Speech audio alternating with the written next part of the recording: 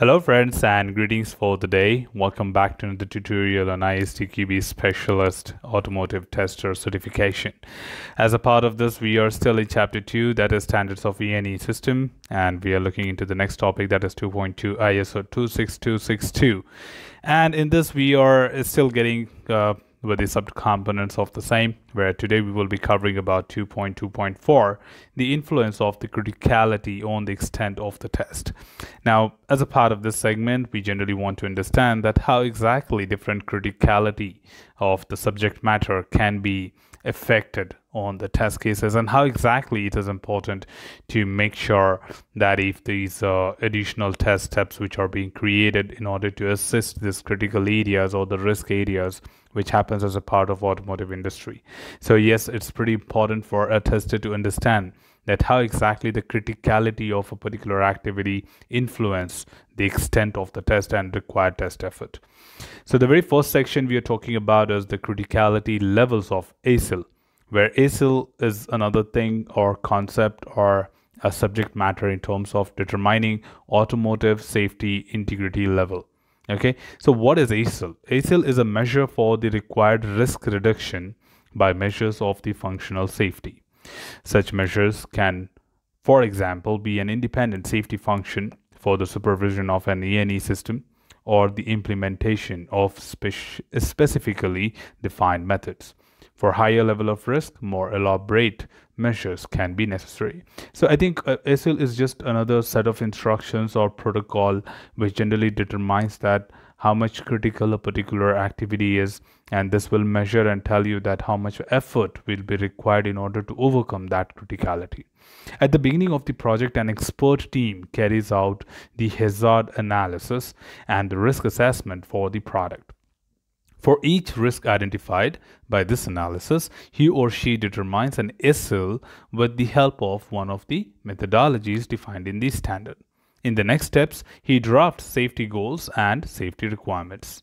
These use the same ASIL as the risk they are based on. So ASIL, there are a lot of other things in detail, like we do have different levels of ASIL, A, B, C, D. I'm just having a link in the description which will lead you to understand a little more about ASIL. So if you're interested, you can definitely explore, and the same can be found in the description. You can refer to that link and look at more details about ASIL.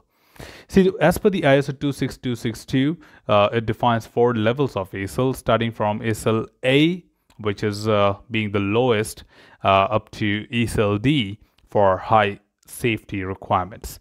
If the hazard analysis and risk assessment leads to requirements below ASIL A in terms of the standard, those are not safety relevant, and these requirements will be covered by complying with the existing quality management which you generally have in your process.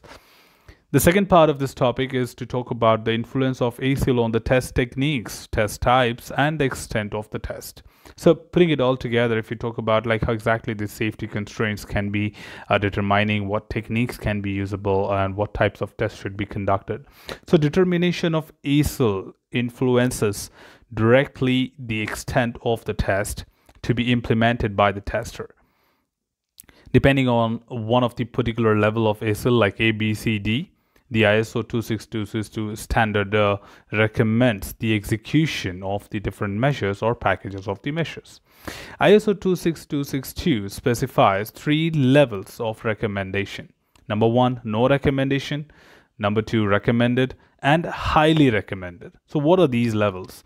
For no recommendation, the standard does not provide any recommendation for or against the use of the corresponding measure. It can be used as a support without any concern. And similarly, when it says recommended, we generally go for something it should be done generally, and highly recommended, it generally says that it is the only option which you can try with. So when you say highly recommended, it's completely that's only the one option which you have. You do not have any other choices to do. For the tester, this means that the standard recommends specific test design techniques, test types for the functional safety relevant systems depending on the ASIL standard or level. The tester can only decide independently within the framework of the standard regarding this special case. For example, use of equivalence partitioning and boundary value analysis are recommended for ASIL A, On the other hand, for ASIL B or higher, those techniques are highly recommended. So I think, this is how we try to see the impact of the influence from the point of criticality, depending on the ASIL levels, on the test types and the test techniques. The ASIL is not a characteristics of the entire product. It is connected to a specific safety objective and the resulting safety requirements. Therefore, there can be significantly different test efforts for safety requirements with different ASILs for one product. So don't just keep it under the impression that the ASIL is an evaluation or measurement of the overall application's quality characteristic. Now, it's basically a kind of measurement for different components, different type of activities, different requirements. So you just measure that how effective it is, and you try to measure the same thing. So that's more important to be taken care and understood about the same. So don't forget, you have a link in the description to know more about your ASIL, right? Automotive safety integrity level. So that's all from this particular tutorial, team. Should you have anything else, feel free to comment below. This chapter is going to be pretty long, so we will be talking about all of these in short and simple videos. So stay tuned for that. Till then, keep learning, keep exploring, keep understanding the context.